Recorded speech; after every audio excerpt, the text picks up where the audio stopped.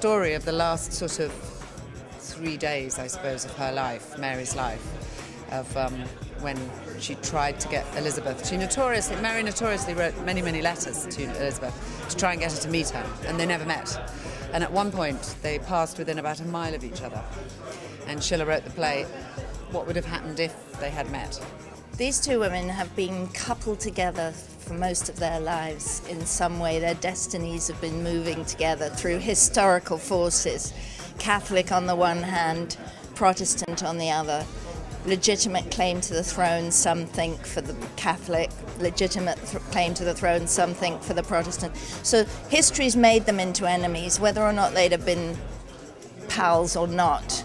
It's everything that could happen between people who could perhaps actually get together, and instead it goes wrong. I mean, on a cosmic scale, it goes wrong on a giant scale, but the play itself makes it so human, which is why it's not just a political thriller. It's a play about sort of the kind of moral climate that governments operate in, and what price are you prepared to pay for security of your nation. Once it sets itself up, it goes and it goes, and you see politics that are practiced in as ruthless a fashion as they ever have been in our history.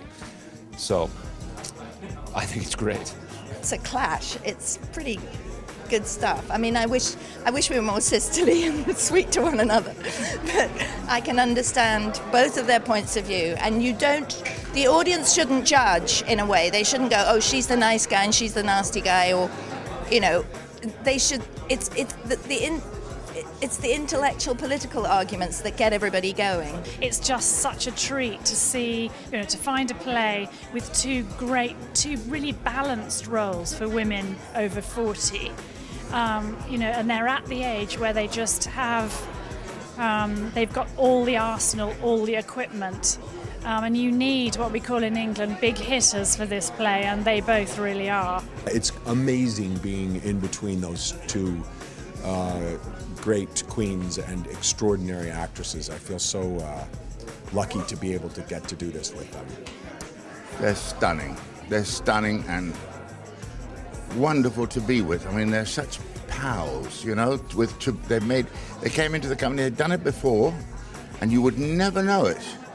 You would never think that they're starting from scratch, just as the rest of us are, and they're fun and nice and chummy, and it's wonderful. It's very unusual as a female leading player that you're ever put against another female leading player, and it's such a kick. I really do think that it's a great way to go back to school, the best way, because in school when this history was being taught, I was gazing out the window, thinking of coming to New York and being an actor. I didn't want to learn about Elizabethan history.